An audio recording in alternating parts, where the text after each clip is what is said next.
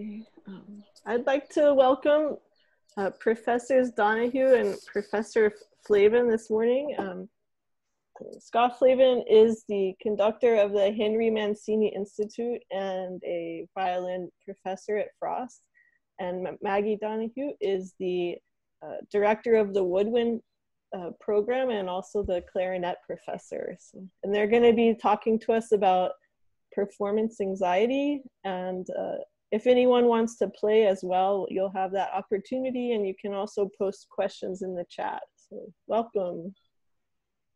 Thank you. Great to see you all. Good morning, everybody. Hey, everyone.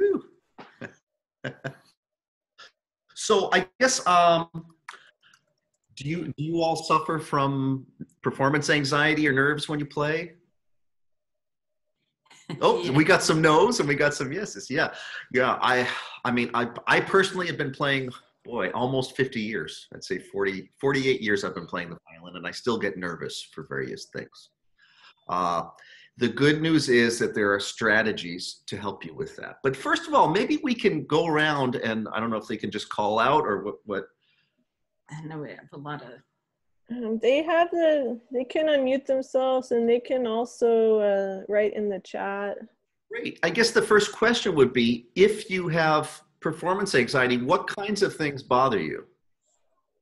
What's like your biggest problem maybe, or your biggest concern when you're performing? Anybody? Sometimes it's physical things like breathing shallow or finger shaking, and sometimes it's more cognitive. It might be focus, sometimes even vision is affected. That happens to me sometimes. So there are lots of things that can happen when the adrenaline kicks in, physical things that happen to you. Anybody have anything? Oh, go shaky hands. Yes. Yeah. Oh, hallelujah. Me too, right here. I'm with you on that. Yeah, lots of shaky, sweaty, yes. Yeah. Worried about messing up a note. Yeah. Butterflies in the stomach, absolutely. Yeah, you know what? I think we're all in this together, right, as performers. And I think it's beyond musicians, athletes, public speakers, anything where you are in an event where people are watching or the outcome is visible, then I think we all experience some things that happen physically and, like we said, cognitively. So it's, I think, to talk about this. We don't talk about it probably enough in private lessons. I think it comes up specifically as needed, but it's super important. One of the things I would say is that performance nerves and anxiety is a good thing in a way, because it shows you care. It shows that this is important to you. If you didn't care, if you walked out on stage, you're like, whatever, there's going to be something probably missing in your performance, like that connection with the moment, or feeling that, hey, this is the most important thing on earth, what I'm doing right now. So you don't want to beat yourself up about being nervous or having performance anxiety. It's actually a good thing, because it shows that you really feel this is important, as it should be when we're up on stage. Sure, absolutely. And I think that there are some things we're going to talk about today. There are ways to mitigate the feelings, the physical feelings, or to lessen what goes on, but there are also ways to work with them, to change the mindset a little bit, to turn them into something that you acknowledge as positive, and use that to help your performance. So we have sort of three general areas that we're going to talk about. One is preparation, and it's sort of we're going to go through that, even though that's a different topic, but it's so critical to controlling your nerves and to controlling any anxiety. And for that matter, any excitement. They evoke excitement, and anxiety evoke the same physical reactions sometimes. And so we're going to go through preparation because it's vital to this. And then there's also calming the body and focusing the mind. So those are pretty much the three areas we're going to talk about. As we see in the comments, this is very personal and everybody reacts slightly differently to adrenaline and anxiety or excitement, and different things will happen. So we want to make sure that you ask questions either along the way or at the end so that we are sure to address your particular issues. And if anybody would like to play at some point and try out some of these skills, you are very welcome to. We can even talk you through some of the ways to deal with it, and then you can play a little bit, even if it's a scale or a phrase, whatever you want. It'll be fun to kind of see if you can get it to work right on the spot. Yeah, and I would say if we're going to start talking about those three categories, I get asked quite often by students or in master classes, Professor Flavin, help me. I get nervous all the time. What do I do to not be nervous anymore? Well, always my first answer is, are you as fully prepared as you could be? Do you know this music cold? And oftentimes they don't. We don't. And so it's really, really important that we find strategies to really learn our music well. And what that means basically is you start imprinting like a code in your brain of success. You start changing your inner computer circuitry to move you towards success rather than failure. And that helps us in so many ways, in terms of confidence, in terms of letting go and being free. I don't know about some of you, but one of my issues when I was your age was feeling like I was overthinking things. You know, like thinking so much, oh my gosh, my fourth finger is going to do this, and I'm going to drop my bow, and I have to do this, and I'm going to do this, and I'm going to miss this shift coming up, and then the G sharps are flat. And thinking so much of all the minutiae that I never felt free. I felt imprisoned in performance. And good preparation will help you get to that point where you're like, I like to use the analogy, you're like a general or an admiral. You're overlooking all the foot soldiers doing all the work, and you're supervising it. So you get to see the beauty of the music and the mood and the shapes, and you're not down there doing all this stuff. Good preparation will help you do that. For sure. So let's talk about that preparation a little bit. Your repertoire choice is super important. And so if it's a situation where you get to choose what you're going to play, it isn't always, but sometimes it is. Choose that repertoire that, number one, showcases your strengths, of course. And number two, and more important really, is repertoire that you feel connected to, that you love, that you really feel like you can express yourself and communicate. Because the ability to switch your mind to expression and communication in the middle of a performance is the key, the real key to getting over nerves or working through nerves or letting nerves work for you. So that's super important. Your practice routine, of course, hugely important. You need to start early. You need to give yourself some due dates along the way. You need a date a couple weeks before the actual performance where you are ready to go. So you're not coming in at the last minute, but that you are letting the music sort of sit for the last couple weeks and fully focus into what it is. You're not still dealing with notes and rhythms at that point. I have a quick question for you guys. Have you guys, and Professor Lesniak might answer too, have you guys had a workshop or anything on practice strategies or anything like that? Well, they have private lessons. Yeah. My big thing with practice, and I'm sorry I'm interjecting here, is it's got to be about this. It's got to be about your brain. It's not about the beef. You know, it's not about the hamburger. You know, it's how we control it. And one thing that I did not do at your age, I did not practice well. I loved the violin and I loved to practice, and I practiced maybe 6 or 7 hours a day. And I sort of needed to, because out of that 6 or 7 hours, I had maybe 2 or 3 hours that were really productive. The rest, I was enjoying making a sound and looking at myself in the mirror and looking really good. I had hair back then, and imagining playing in Carnegie Hall with Itzhak Perlman, you know, accompanying me. you know, that kind of stuff.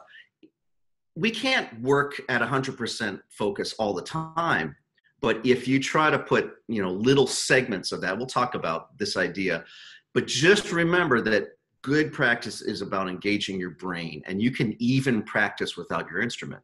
There was a great pianist, Glenn Gould. Have you ever heard of Glenn Gould? You should check him out. The guy is incredible. And wonderful pianist. He used to practice without a piano. And you see sometimes, I don't know if you've seen pianists practice like on a tabletop and they're tapping with their fingers, and it's sort of silly. He got to the point where he didn't even need to do that. It was all in here. And sometimes, like if I'm at the dentist or something and I have a long procedure, I'll practice a phrase in my head. And it takes a lot of focus for me to do. And I've been practicing a long time. But remember, it's in your brain. Really, really good. So I'm going to share a strange little story that has stuck with me many decades about preparation and nerves. And this is kind of silly, but on some scale, I think we've all felt it. 6th grade, right? So I've been playing a year. I had to play a solo in front of the entire school. And naturally, I was really nervous. It was one of those big page-long solos from the back of Rubank, right? So a couple weeks before, I was in my lesson, and my teacher said, "Well, you're nervous about this?" Like, yeah, I'm nervous. And he said, "Why are you nervous?" "Well, because I have to play in front of the whole school." No, I mean, why are you nervous? And I said, "Well, I feel like I'm going to mess up." Mess up what? Well, mess up in general, play wrong notes, not sound good. And he just kept going and going with the questions until he went like almost note by note. "Are you afraid of this note? No, I can play that note. This one, no, I'm okay there." And he went through the whole thing, and it turned out to be like 2 or 3 notes. And I remember it specifically, high ones, that I was afraid I would miss. And he whittled it all down to really all my anxiety was on 2 or 3 notes. And then he said, "Well, okay, let's get that. Let's make those notes as comfortable as all the others." And so we spent the next 2 weeks working on these high notes till I felt comfortable. And then I could go play it. And it went well, and it was all fine. And that has stuck with me all this time, going from a Rubank 1-pager to a full concerto. I still go in and say specifically, what is it I'm afraid is going to happen? And then I work on it. So it has really stuck with me, that idea of preparation and being really specific about what it is you're nervous about. Sometimes it's silly. Sometimes it's the walking out on stage part, or the bowing, or wait, whose hand am I supposed to shake first? What do I do? And so you just prepare for that, and you prepare for everything. And then it's not new. Then you're already there. And things go wrong, even with the best of preparation. And that's something you just let go at the moment. And you just communicate and express. And that's a meaningful experience for your audience, which is what the whole point of all this is, right? So anyway, that was a long story, but important, I think, because it really sticks to and speaks to how preparation can get you past nerves, which are very natural. Okay, so should we talk a little more about preparation? Yeah, Did you guys see the poll I did? Yes. Okay. Yeah, it's looking pretty good. 44% always get nervous, 32% sometimes. Yeah. For me, it was also the unpredictability of it. Like, I could play in front of 10,000 people and not be nervous sometimes. And then sometimes I'd play at a retirement home for a bunch of deaf old people. Be terrified. That unpredictability was a problem for me. But another strategy that you may have heard this all from your teachers, but so really using your brain when you practice, become detectives. You all, I know it from talking to Dr. Lesniak and knowing your teachers, you all are really brilliant. You're really smart, caring, good people. You have a lot of ability to self-diagnose your issues. And you probably hear your teacher's voice in your head too, saying, oh, you know, you got to do this, you got to do that. But the greatest thing, if you can start doing it when you practice, is figuring it out yourself. You have that ability. So for me, a strategy is, if you're not used to doing this, put a timer on. Put a timer on 2 minutes and say to yourself, in this 2 minutes, I am going to become a detective for what I stink at. And I'm going to find ways of fixing it. How do you find ways of fixing things? Well, there's a finite number of solutions. It's not infinite. So if you're totally lost, try something, experiment with something. But sometimes it can help to put on a little timer just with a few minutes, because if you really focus when you practice, it can be exhausting if you're not used to doing it. You know, I mentioned I practiced all those hours when I was your age, and maybe 30% of them were useful. I mean, now if I have 30 minutes free to practice, I'd say a good 28 minutes is useful, is really high quality usefulness. And that's not because I'm a genius. It's because I eventually figured out how to focus. You can do that too. So start small, start with a few minutes, and maybe a week later you add on another couple of minutes. And pretty soon, you know, you're solving problems really well and really quickly. The other thing I like to tell my students, because, you know, college life is busy, it gets really, really busy. Your time is precious. You don't have all day to sit around. You want to get things done and you want to move forward. When you start working on just a little bit of this focused practice, you're going to be amazed at how much you can accomplish. You all have that capability, and it's really exciting when it starts to happen. I don't know, just with head nods, how many hate practice feels boring? Oh. No, okay, good. So you like practice, good. Yeah, I was not a huge fan of practicing to learn. But now I get so excited about it, and I try to instill that in my students. And yeah, it's about, hey, I have a reason for practicing, and things are going to get better. You all can do that. Yeah, absolutely. One thing to remember in your practice is to practice performing. Performing is a separate entity from your music. So you have to practice that. That's part of the preparation as well. And that could mean recording yourself so that you get a one-time straight through and then take an honest assessment of it. It could mean pulling a friend after we're no longer isolated, grabbing a friend to come in the practice room and listen to you, and you perform for them so that you're getting used to the sense of performing as opposed to playing what you've practiced. And it's very, very important because, as we've been saying, the preparation is key, right? And we don't want experiences that are first when you're performing. So you want to have done it more than once before you get on stage. So even if that means recording yourself on your phone, that's a performance. And there's a certain heightened feeling to that, and that's what you're trying to get at. Then you can take those recordings, of course, and diagnose them, as Professor Flavin was saying, and really critically listen to what's going on, what's good, what's not, acknowledge your strengths, as well as looking for those challenges and weaknesses that you can then dive into. I get lots of students, and it's not new, this has been for, you know, the 25, 30 years I've been teaching university. I get many, many, many students who come in and are disappointed because it doesn't go as well as it went in the practice room. I can play that in the practice room, but when I come in here, I can't do it.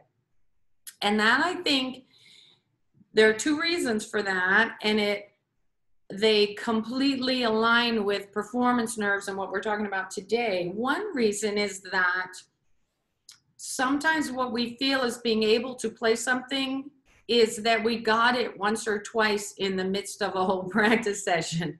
So we know we can do it, but the question is, can we do it 9 times out of 10 or even better, 10 out of 10. And then the other is, have we practiced just warming up and playing straight through? Or is it, do we warm up and then try some things, play a little this, play a little that, and then work your way into a piece and then feel like, oh, well, now I've got this. But really, do you have it now, on the spur of the moment, right now, when it's called up? That's the real test. And that's something you can work on in the practice room, and you can get that feeling of confidence that you know when they ask you to play something, you can play it. There's a great violinist, Nadja Salerno-Sonnenberg, and her strategy before a big concert is like a week before or 2 weeks before, she'll put on her gown and her shoes. She'll put a chair or a coffee table in the middle of her apartment and stand on top of it like a stage. And she'll turn up the heat, and she'll put lights on her, and she'll run through her entire program. And she calls it battle conditions. So she's trying to make it even more difficult than when she actually performs on stage. And that element of, hey, there's no take two. There's no warm up. You know, you've got to go. And if you mess up, you mess up. You're going to take note of those things, but this is battle conditions. All steam, full steam ahead. You got to get through it. And you can learn so much doing that. I mean, I don't wear ball gowns, but you know, a tuxedo and a jacket, it feels very different than in a t-shirt and shorts. So, yeah, I mean, I think if we can replicate the concert situation, that can really help us get used to it. If you think about it, remember I don't know if you remember trying to learn to ride a bike. I mean, riding a bike was either painful on your knees or it was scary and involved so many steps. Your mom or dad telling you to do this and do that. And now for most of us, riding a bike involves getting on the bike and go. It's like 2 steps. It used to be 20 steps. So same thing with performance. You know, you start working this way and it becomes one thing that's manageable rather than all these little tiny things. So that, the battle conditions, that is super important. And that leads into, well, first of all, at least to a couple things. I think the spirit is absolutely right.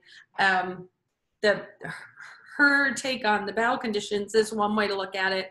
Another way to deal with it is to turn that into something more positive, turn your nervousness into excitement. And even that little mental shift from turning the same physical feelings from negative to positive can do a lot for your mindset as you walk out on stage. Not to disagree with Nadia because, you know, she's had a lot of success. But for me, it's important to treat it positively in my mind. I also think it's important to acknowledge that these physical things are going to happen, and that's exactly what she is doing. And with the lights and the heat.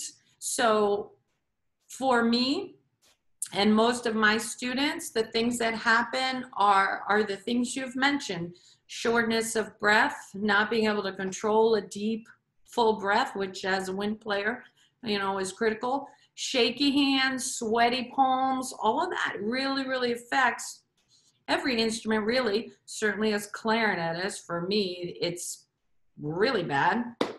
So what we do with the understanding that you can mitigate or lessen these things, but chances are they're not going to disappear entirely. So we need to learn how to play through them.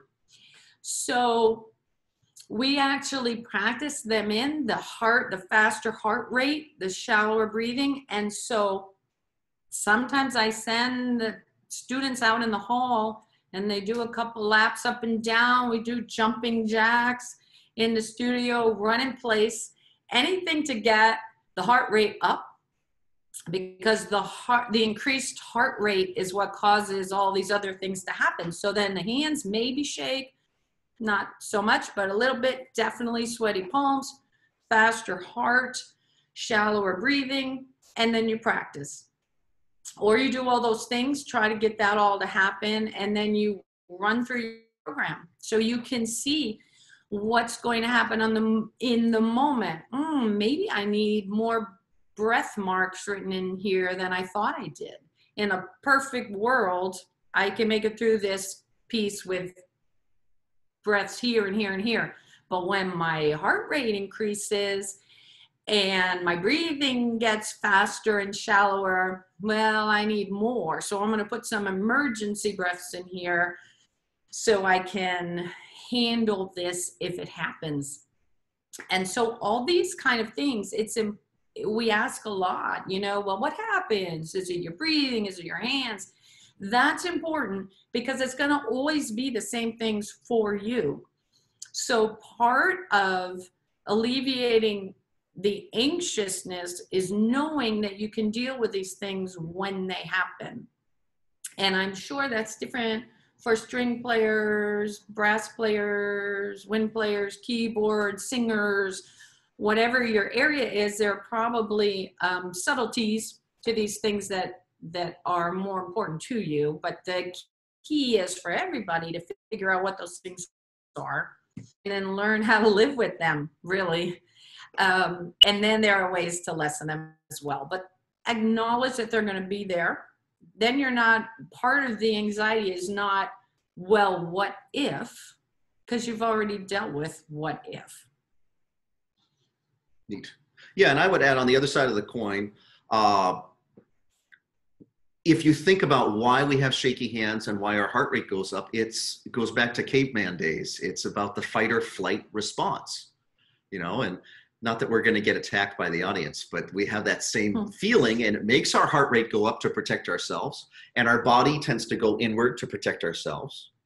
And so our shoulders go up, we hunch over, we use our muscles of our back to protect ourselves.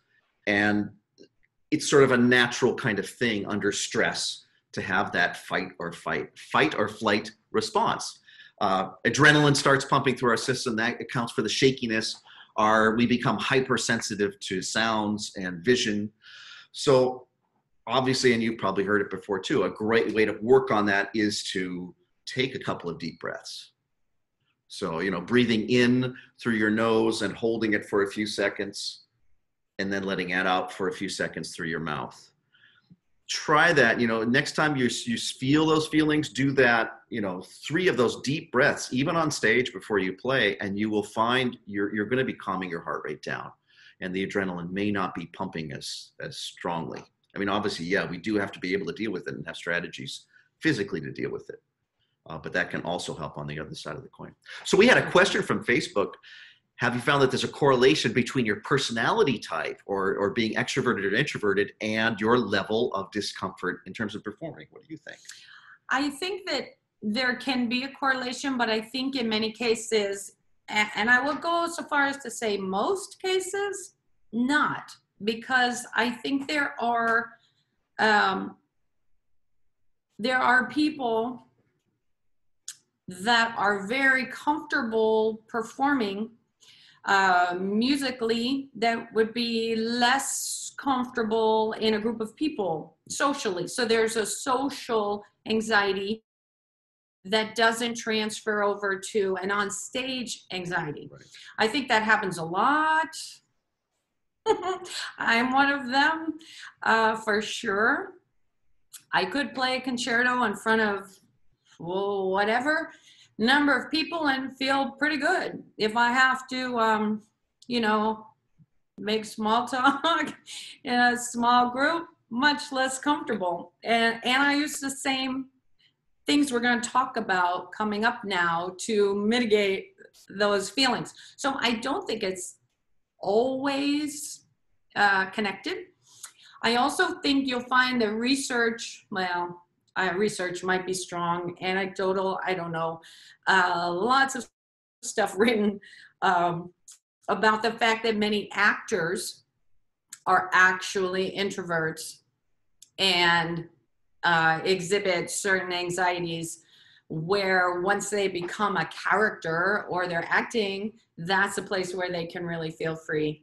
And the creativity flows and the expression flows, but in the actual life, much less so. So sometimes, yes, there's a certain anxiety I think that crosses over, but sometimes it's a place of freedom, the stage, a place where you can really express. So I don't think that answers the question necessarily. I think sometimes yes, sometimes no.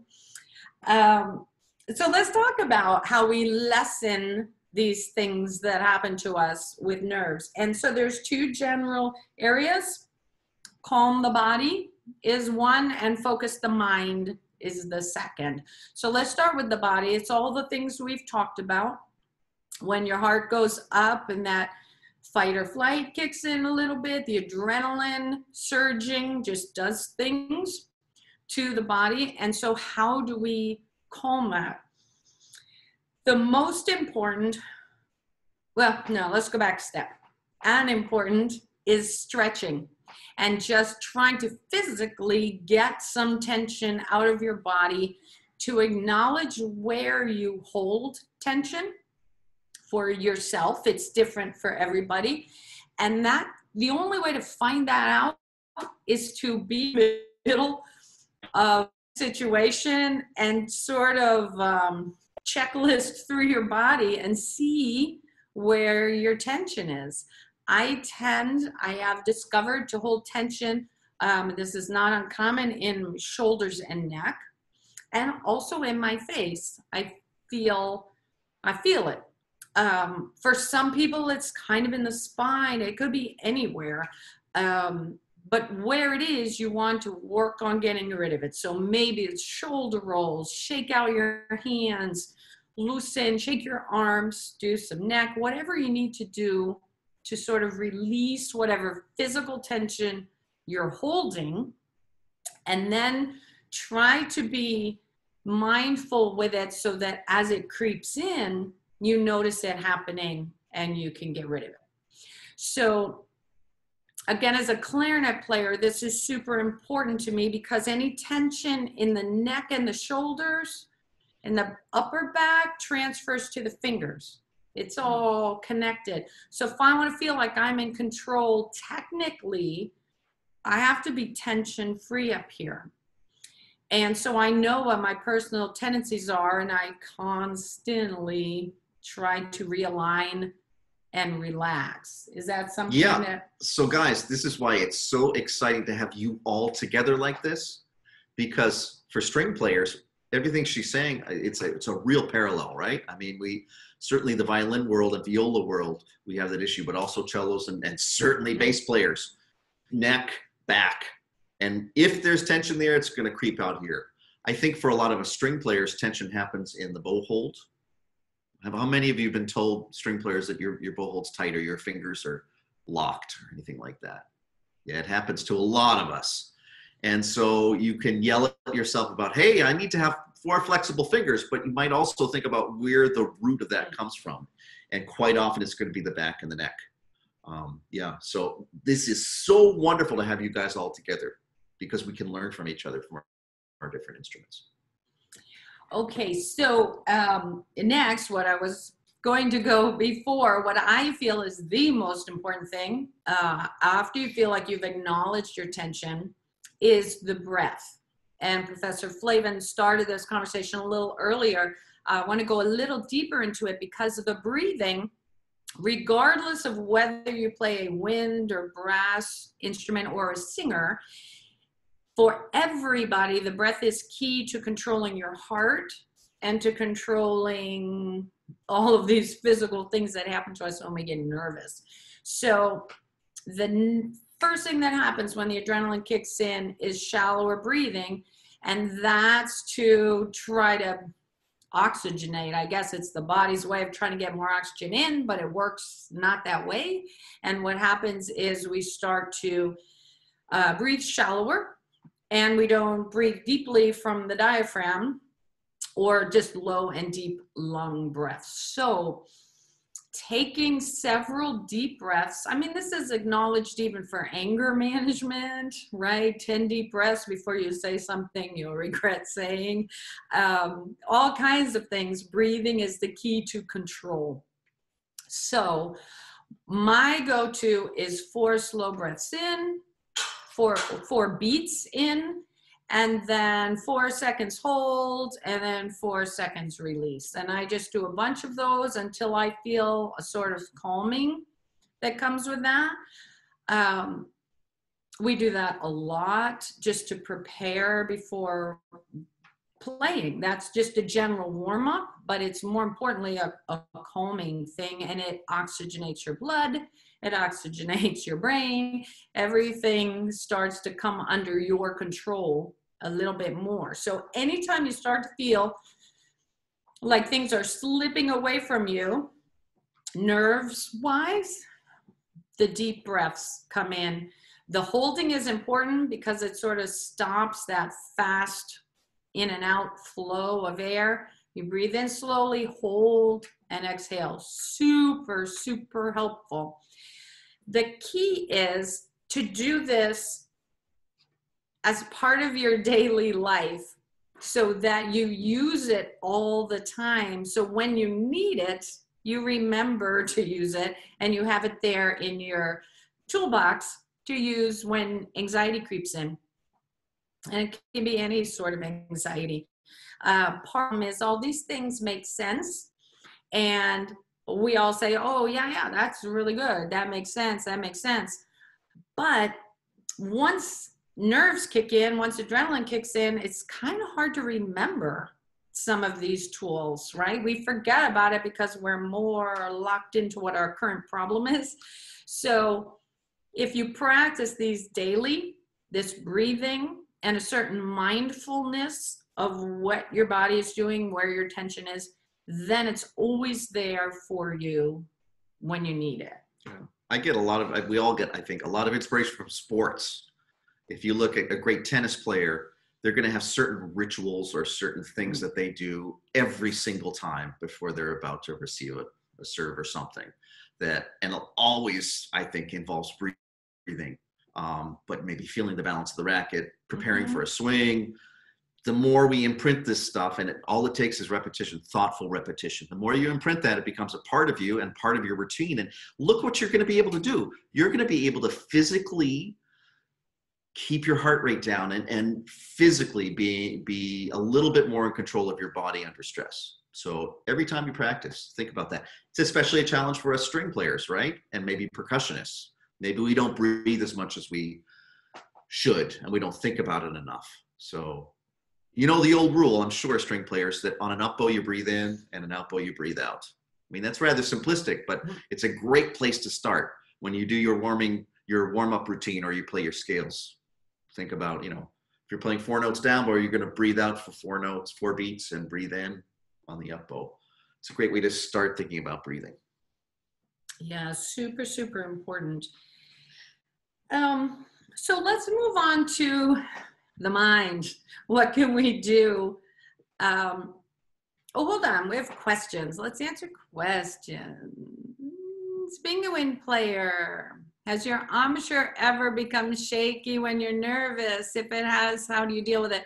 Oh my goodness, yes. And that, to me, that's one of the scarier things physically that happens. The shaky hands, I feel like we can get through, but when the embouchure starts shaking, you get a little unintended vibrato and you feel like you're, not in control of your sound. And that's a spiral downward. If you're feeling like you're not controlling your sound, anxiety starts to creep up.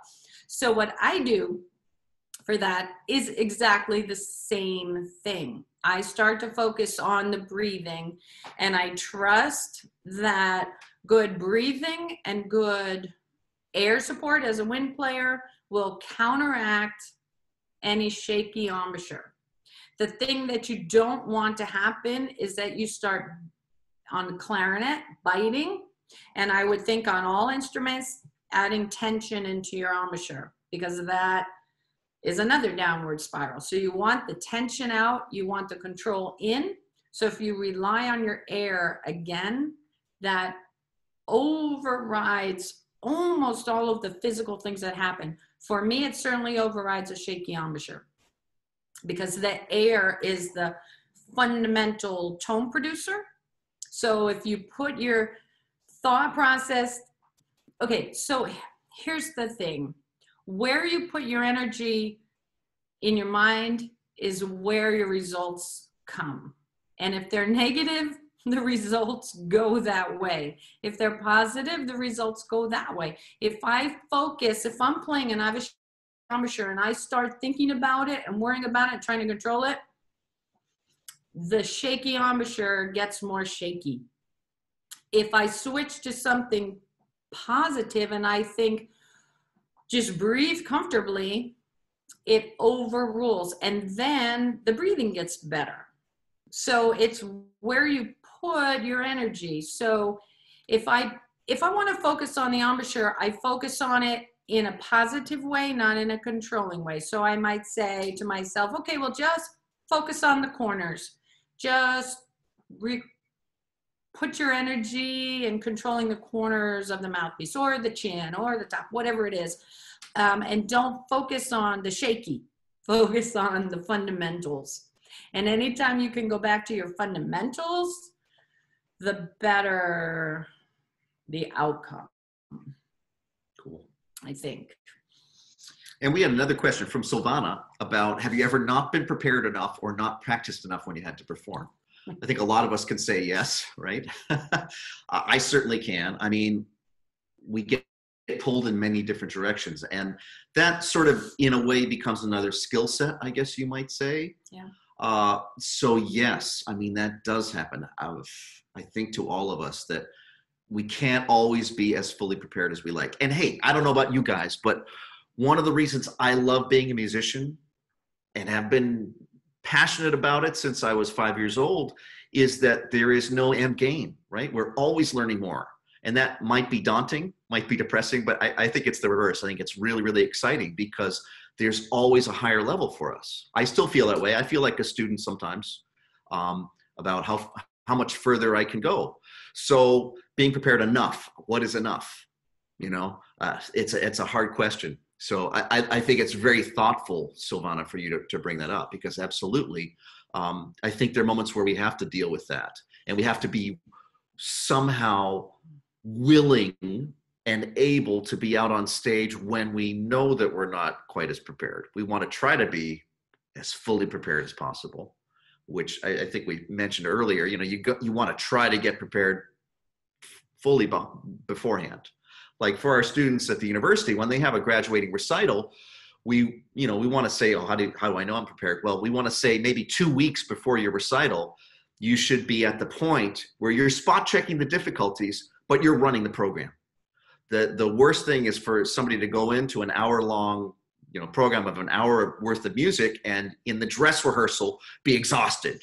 And then what happens in the recital is they're exhausted. There's no strength. So we have to work differently as we progress. And I think, you want to be performance ready, whatever that means to you, at least a couple of weeks beforehand. But yeah, I mean, Karen, that's a wonderful question. How do I know if I'm fully prepared? Wow, that's a big question. I had a teacher who used to say, I should be able to get you up at 2 a.m, call you, and you're going to play your whole program from memory for me. Yikes.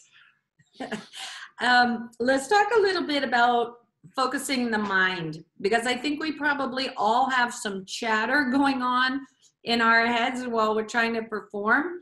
And that's number one, a distraction. And that chatter isn't always positive, right? So we want to work on how to shift that mindset while you're performing.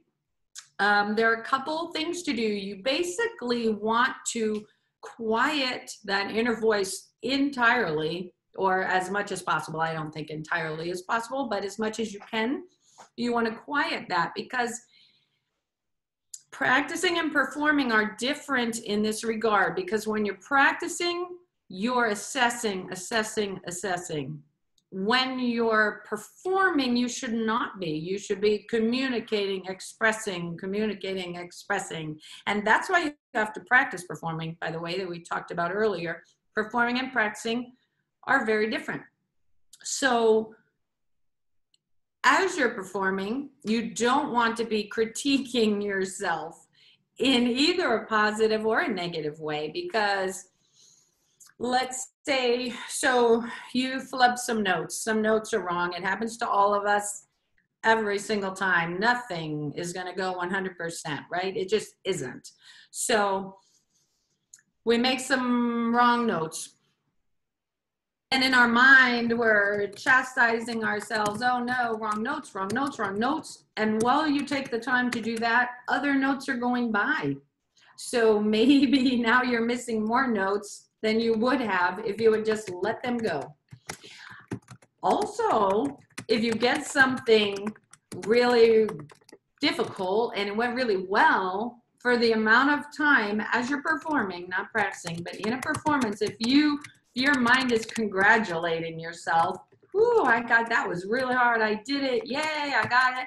Notes are going by. You're playing without focusing on the notes. And so maybe something that you didn't want to happen happens after the hard thing. And that actually happens a lot. There are a couple clarinet pieces that have big, difficult flourishes at the end, and then just an easy low note you just pulled. And it's amazing how many people miss that low note after getting the big flourish because they quit before the finish line, right? The mind's like, yay, I got that. And they forget the embouchure, or they overblow, or they do whatever. And that last easy note is a squawk, or it's out of tune, or whatever. It happens a lot. Quiet the chatter, express, and save all the critique for the practice room.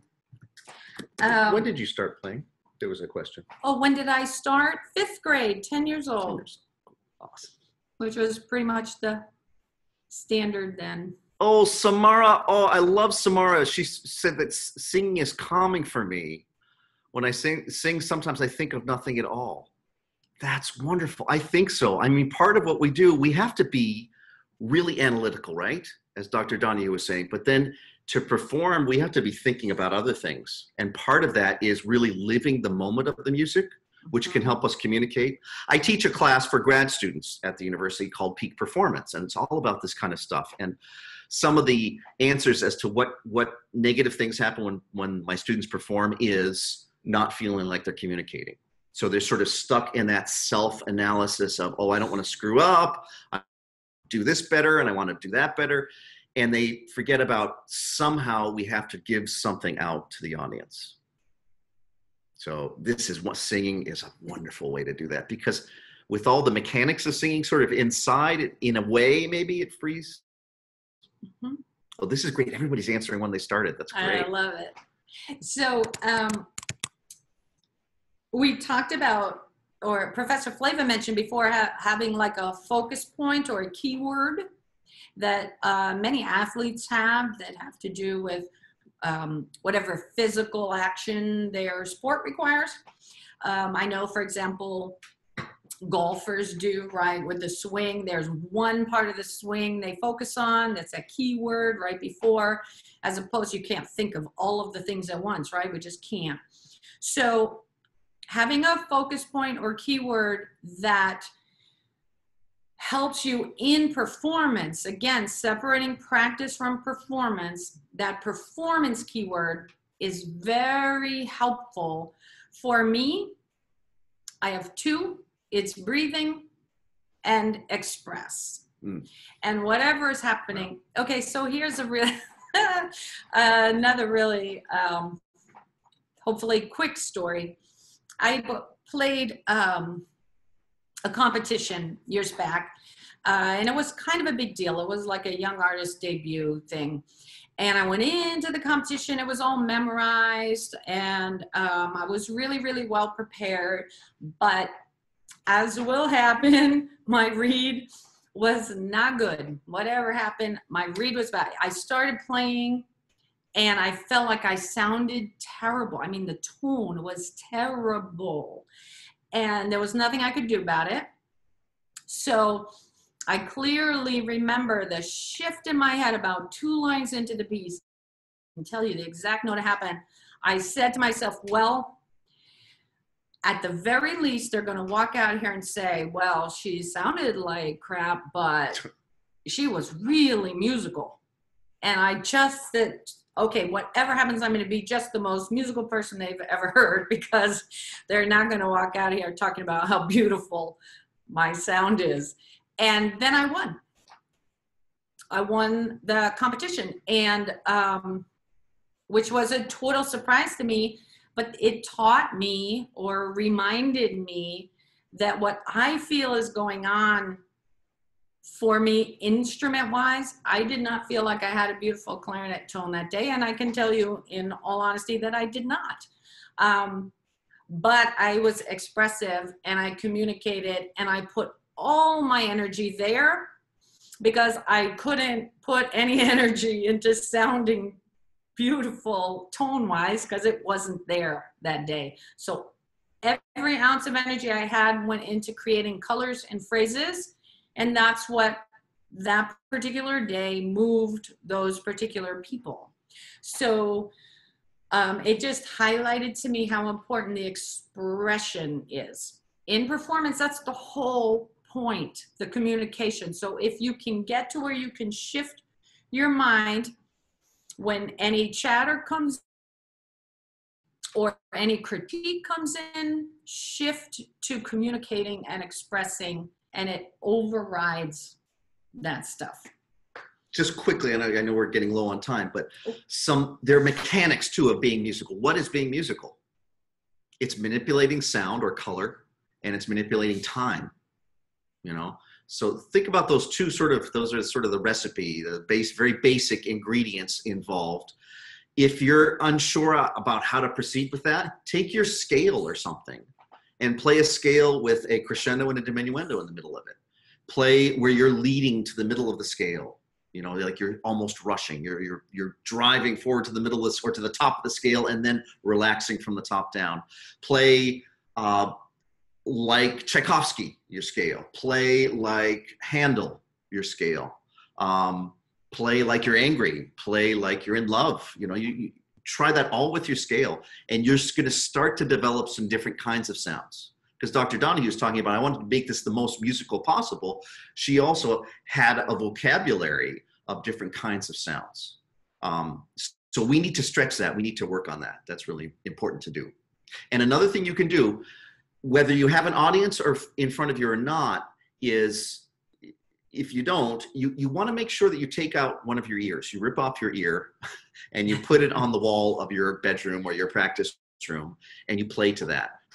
So often we're focused on what's coming, you know, what we're doing to make sound rather than what's actually coming out. So that's something you can do. Oh, really listen outside of yourself. Awesome. I love that you guys are asking these questions along the way. So let me answer Emmanuel really quickly. Yes, you should have 3 reeds in your case. You should have lots. And I can tell you, I mean, I get dozens of reeds all the time. It doesn't, environment, right, happens. And in this particular case, the reed was feeling good. I walked out, I started playing, it didn't feel good anymore. It happens. And at that point, you can't stop and restart. Maybe if it was a performance, maybe if I was more in control of the concert itself, I actually would have. But in this competition venue, I was stuck. And that'll happen. And so you just shift your focus. And Taib, that's a great question. Have you ever seen a player who practices and plays well, but does bad in a solo performance? I will tell you, I've played with some of the greatest musicians, and some of the top ones say that all the time, that their performances were terrible compared to what they did in the practice room. However, as a listener, you still hear that brilliance. So, you know, we're all tough on ourselves. We are. Yeah. You guys all are. We all are. That is a wonderful thing in this world, to expect more of ourselves. So that's fantastic. You don't want to beat yourself up, but you want to always be open to higher levels, because yeah, under pressure, things are going to happen. But you get to a certain level where even your worst is going to sound really great. And that's pretty remarkable. Heifetz, the greatest violinist ever, used to say, you know, I've had those moments where I've played really well and the audience didn't get it. But then where I played really badly on, the audience loved it. And he said, I always hated those moments because I'd get all those compliments and I felt so terrible. But he was feeling like he was playing bad for himself. And he was, because he knows himself. But what came across was still great. I don't know if that answers the question, but I think it's a very interesting one to be thinking about. So we're starting to run out of time here. Any other questions from anyone? You can either unmute and ask or just type them in.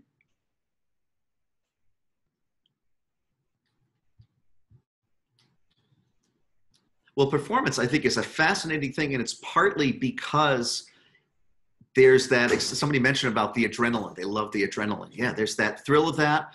For me, what helps me, even if I'm really nervous, is feeling like I'm trying to share something with people. I try to get excited about the music I'm playing, and that I want to share that with people. I love that. That's why I'm a teacher. I love trying to, connect with students who are interested in being better. And that's really exciting to me. Because, guys, the world is full of people that close themselves off, especially grown-ups. So you guys are awesome because you're open, you're asking questions, and you're engaged. I hope I can stay that way till I'm 120 or whenever I die. Oh, best or most fun piece you played? Oh, my goodness. Oh, I can't. I don't know. It's hard to choose one. There's such riches. There's such riches and become so invested in each one. That's tough. I love the Bach Chaconne.